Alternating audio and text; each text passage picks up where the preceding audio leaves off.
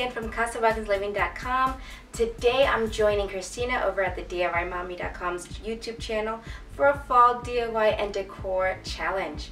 So what that means is that she's invited a lot of bloggers and home enthusiasts to share fall-inspired decor tips and DIY ideas so that they can be collected in a long playlist and all available to you. So be sure to head over to the DIYMommy.com's YouTube channel, which I will drop a link to in the description below, so that you can see all of the wonderful fall DIY and decor ideas. What I'm sharing today is a fall tablescape, including a boho basket centerpiece that is super easy to make, and you can make it in literally 5 minutes or less. And we can get to all those wonderful details coming up next. If you love that global boho feel and you love this tablescape, be sure to hit that subscription button so that you can find all of my videos and be notified of when I post new videos by hitting that little bell somewhere here. So let's get to it, and I hope that you enjoy this tablescape. Once again, be sure to hit the next play so that you can go ahead and see all of the wonderful fall ideas, all for Christina's DIY and Decor Challenge. To start your tablescape, go ahead and tie some ribbon to your belly basket.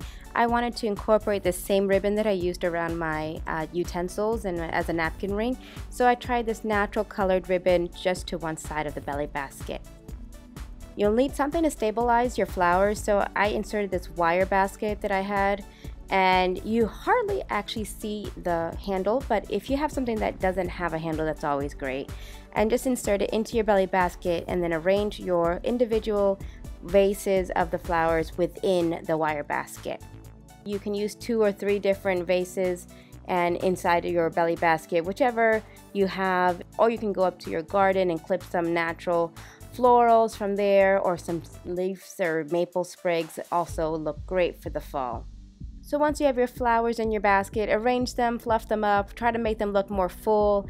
And if you need to go back out to the garden to clip some more flowers or maple sprigs, be sure to fill them in and try to make the basket look very full.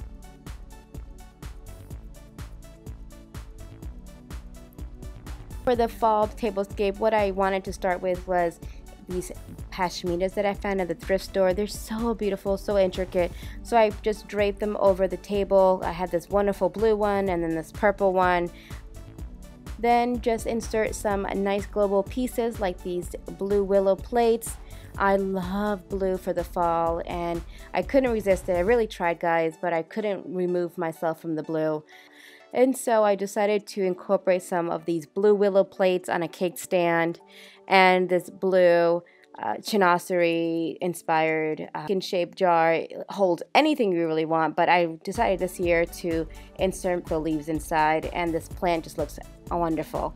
So I hope that you like this tablescape, and I know that's quite non-traditional, but I really enjoy having that unique touch in my home and something that's unexpected.